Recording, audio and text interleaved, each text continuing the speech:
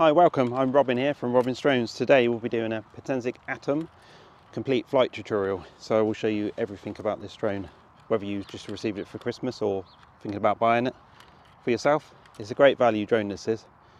So I'm going to go ahead and put this camera on my chest mount. Right, let's get the drone and gear out then. I put it in this bag. It's a great bag, it opens from the back. So first thing we're going to do is get the drone out. We have to remove the gimbal cover carefully. There's lots of delicate components in here. Unfold the arms.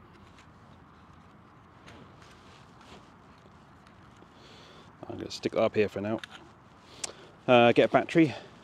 I've gone for the Creator combo. I originally bought the normal one, but it was just such good value, so I sent that back and got this one. So we're going to, one thing, fully charge your batteries. The batteries and the controller. So I'm going to pick the middle battery out. Slide the battery in the drone like so. I recommend turning the drone on first, then you'll get GPS. So we're going to click and hold. And you'll see the gimbal goes through some sort of calibration process there. Now I'm going to put that there.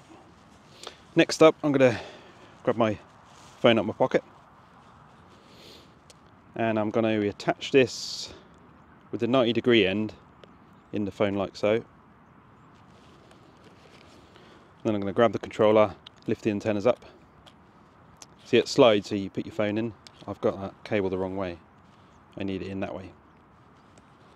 You're going to put your phone in this little slot here. Pull forward, turn the control on by clicking and holding.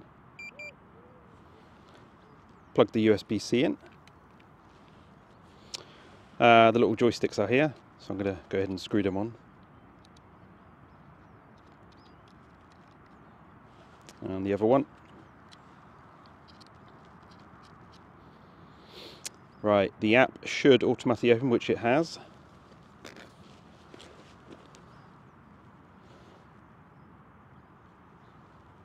And we click enter device. Connected. And there we are, we're connected. And it's coming up with compass. Let me go ahead and record my screen. Right, we are now recording our screen. Compass calibration. This does this occasionally. So we're going to grab the drone. Actually, not grab the drone yet. Leave that on there. Now what I'm going to do, I'm going to click the three dots. I'm going to go to calibration. And I'm going to go to compass calibration. Start calibration. Horizontal calibration. So what I'm going to do, I'm going to spin the drone around. Vertical calibration. And then the same vertically, which is pretty hard to do. Calibrated successfully. And that has been calibrated successfully. Right, what we're going to do, I'm going to start my recording now. Again, you can use the button there, or there is a button up here I should have used really. I'm going to head to my landing map pad. I'm going to put the drone down there with the controller. And we've got 19 satellites, we should be good to go. Takeoff permitted. Right, there are two ways we can take off, to do an auto takeoff or a manual. So I'm going to show you both ways. So on here you see this little takeoff icon. Click there and we're going to swipe this. I'm going to move away a bit first. And now I'm going to swipe this and the drone should take off. And there we go, as you can see. The drone has taken off. Now, flight controls. Right.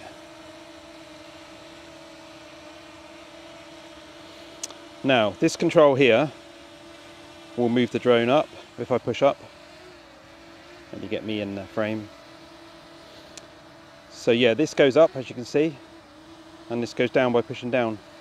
And obviously the more you press it, the further the drone's going to go. So if I go ahead and pull it all the way up, the drone will go up fast. The next up is this joystick. Oh no, we haven't done. So if we go left and right here, the drone will spin around. Will yaw around.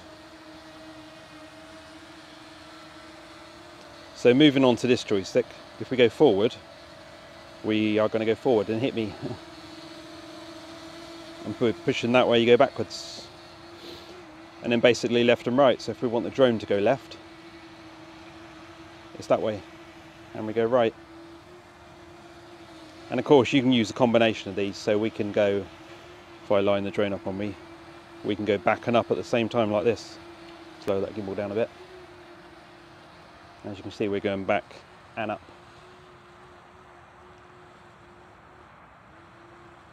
It's quite good today, it's a windless day. So I'm going to go ahead and take a seat down here on this pillar, and let's go and do some flying.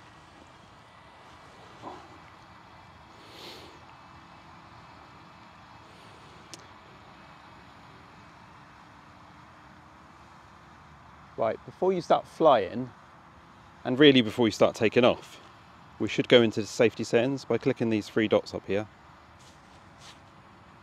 And going into safety.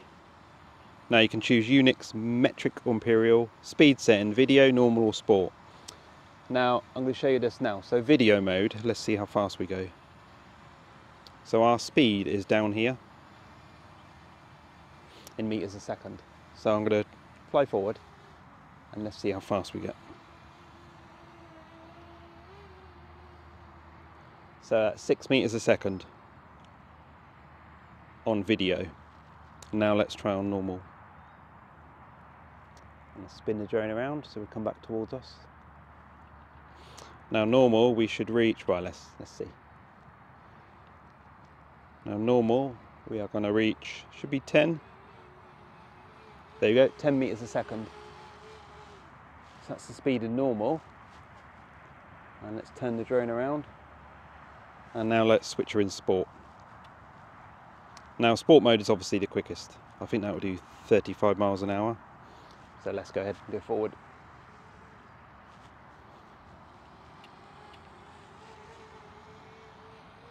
(14), 15.5, might get 16 meters a second. Yeah, I believe that's about 36 miles an hour, so it's pretty quick. As you can see, I'm going to turn the drone around and head back towards us. You'll see how quick it is. Let's lower our altitude a bit. Now we are just here. So we're approaching the top speed now.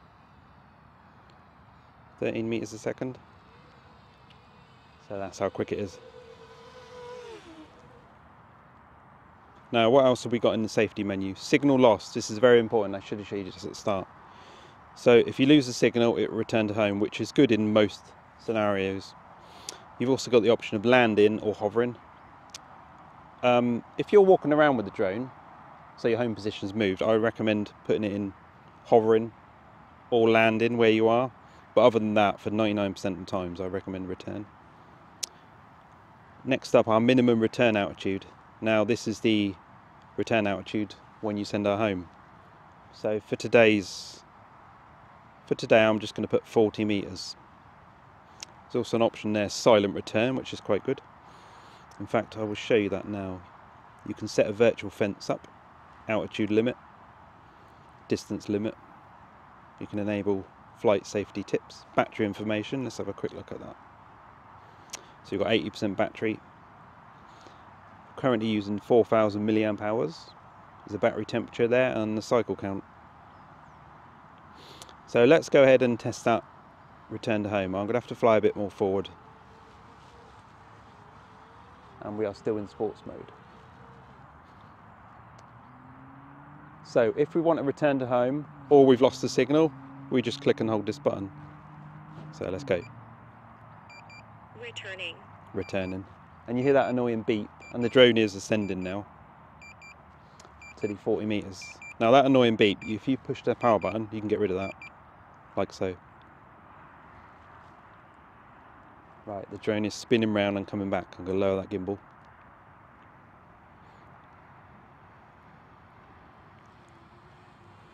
And that should land pretty close to the pad. Yeah, it's a little bit off, look.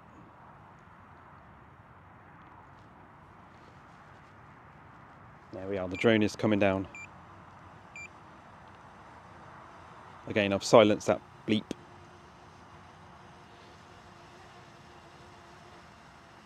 And I'm going to probably take over manually because it's pretty muddy down there. So if we want to cancel that, we can either push this red X or push the pause button. Now I've pushed the pause button. Now I'm going to come out of sports mode. It's too hard to control. I'm going to go in video mode.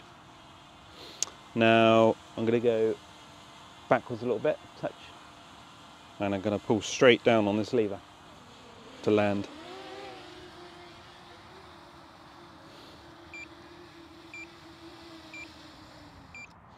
And there we go, we should have landed on the pad. Now the second way to take off, if I go and put it back in the middle, is a manual takeoff. So in order to do this, we push the controls fully this way or away from you to start the motors up. So let's try that. There we go, and then we just push up to get the drone airborne.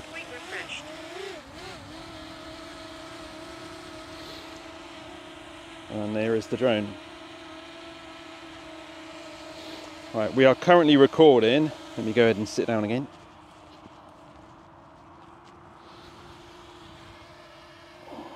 Now we are currently recording in 4K 30. We have got the option for 1080p 60, but to be honest, most people will be filming in this. So the maps. So if you click the maps, you can open up the big map and it will show you. In fact, let me fly a bit further away.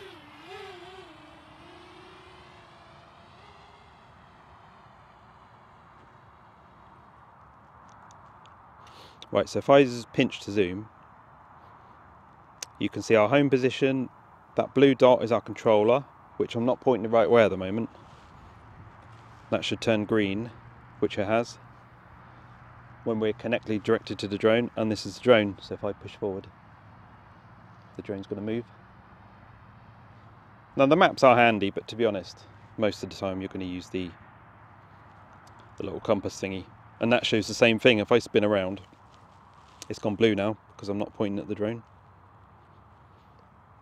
And that also shows you your wind. If that line is not level, basically it's a little bit windy and it's blowing the drone to that side. So personally, this is how I like to use it and not the maps. Now at the moment, when I turn left and right, you'll see the horizon stays level. And now if you didn't want to fly like that and you wanted to fly FPV, there's a setting for that. So if we click the three dots, we go under control, and we see here stable mode, FPV mode. So now if I turn that on, and if I now go left and right, see the gimbal will stay as the aircraft is moving, which is good for a bit of FPV flying.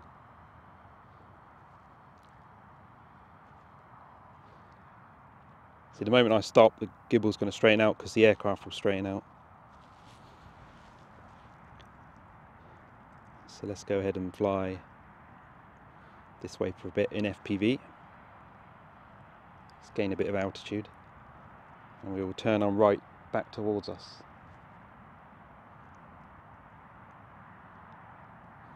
So we are over here. So yeah, that's FPV, if you're into that. I imagine most people want their horizon level, so we're going to go back to stable mode. As for the gimbal, we can increase that. You see on the right, we can go 20 degrees up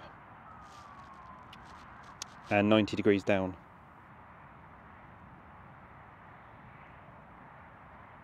Useful for landing, and sometimes shots like this look quite good from above.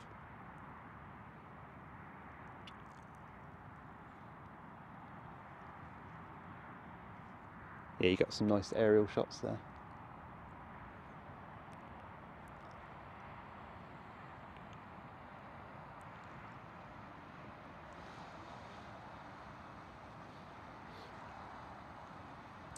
Now up in the top right hand part of the screen, we've got what angle the gimbal's on.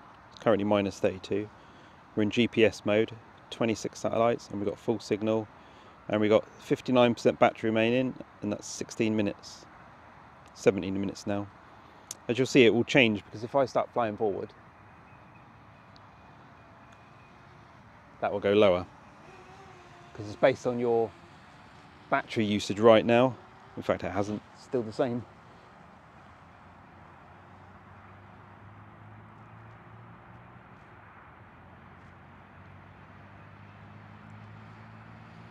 Unfortunately, I can't do a range test here in the UK, but I can try to block the signal and see how far we can get out. So down in the bottom, the D is the distance from us, so 14 meters. So let's go ahead and see if we can lose the signal. Right, so we are 30 meters out now. We've got the antennas pointing straight at the drone, because if you have them like that, I've seen some other people, you're just bouncing off the floor basically. So let's see if we lose signal. We've still got full bars at the moment. 100 meters out. And we are 22 meters high. 200 meters out. Oh no, we're 200 meters out now. I'm going to raise the altitude a bit because it's gone in a dark cloud there. So we are 250 meters out. Still full signal. 300 meters out. Bear in mind, we're only 30 meters high, but there's nothing in the way. 400 meters out, so that's plenty for the UK.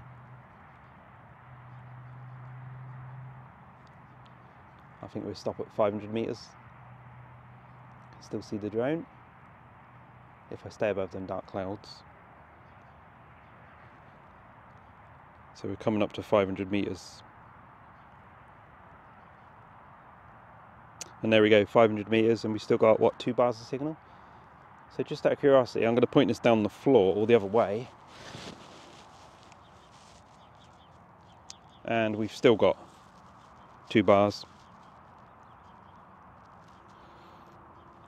Right, I'm going to come and fly back to us. So I'm going to turn the drone around.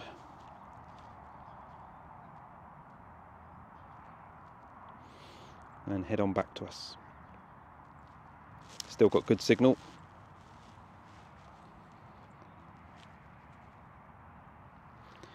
Oh, we got 48% battery.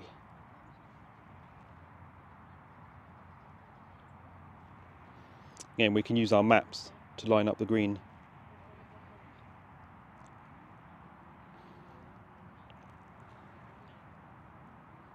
So as you can see, there's no video breakup, no issue with the signal at all on this little drone. It's probably not as good as the DJI system, but I'm not going to fly out that far. So we'll be 200 meters away. Currently 44 meters high.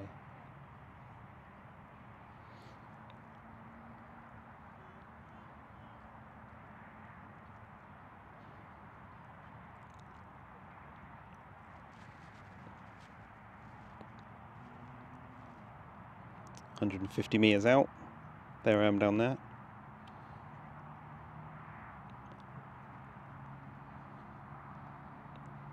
Right, now we also have a zoom on this camera. By clicking the 1 times, you get your 2 times zoom. Or you can click and hold it and you get like a little smooth wheel. So that's what the zoom looks like. And that's just cropping in on the image though. So you're going to get a bit slightly lower quality image.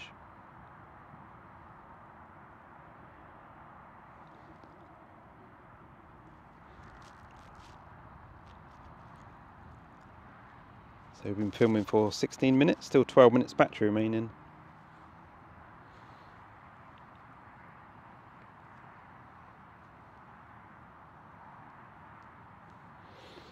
And as you can see, our battery is not hot, 27 degrees. And now I'm going to stop recording for a sec. Now we also have picture mode using this button. And now we're at photo mode. And again, photo mode's got zoom again, so this is what a photo looks like. It's pretty basic, the photo mode. You haven't got nothing like panorama or wide angle, it's just a picture. You can do a time shot though. You've got to click and hold this. So you can take a shot from 0 seconds to 30 seconds. So every 3 seconds if we push the capture button, we get a picture every 3 seconds. And we can fly the drone while doing this. And I suppose if you really wanted to, you could stitch these pictures together yourself.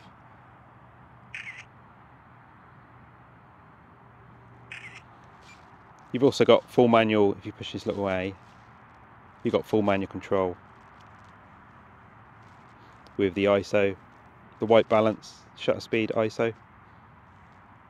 You can shoot in JPEG or JPEG and RAW.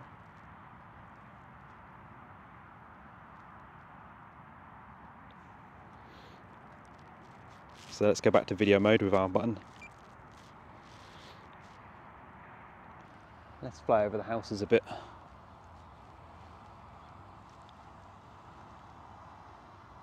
And we'll start recording. So this is what the quality looks like of a couple of houses. Get a bit higher.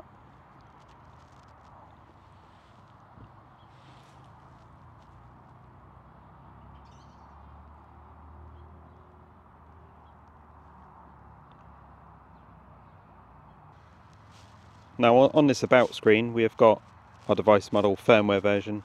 You get a load of different versions. Flight control, gimbal, remote control and so on. They do regular updates, Potensic. Now you don't need to use the manual landing, you can just line her up yourself. And just pull down on the control when we need to go forward and right a bit.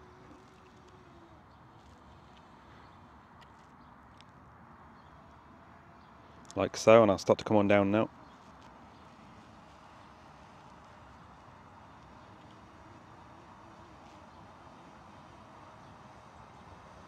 And we are bang on in the middle.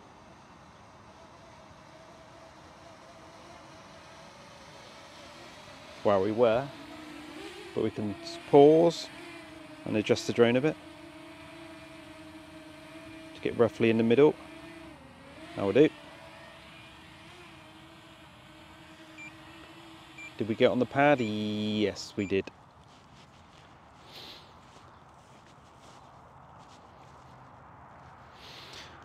Right, this drone also has waypoints, and it's got some quick shot modes, which I will show you. We've got to stop recording. Oh, drone not airborne. All right, we need to take off again in order to see them. Now the quick shots, we got pull away, rocket, circle, spiral and boomerang. So what I'm going to do to stop this video being too long, I'm going to put that on another video. So yeah, if you're interested in seeing the quick shots, I'm going to put the quick shots up here and I'm going to put the waypoints up here. Hope you've enjoyed this. Please like and subscribe, and I'll see you on the next one.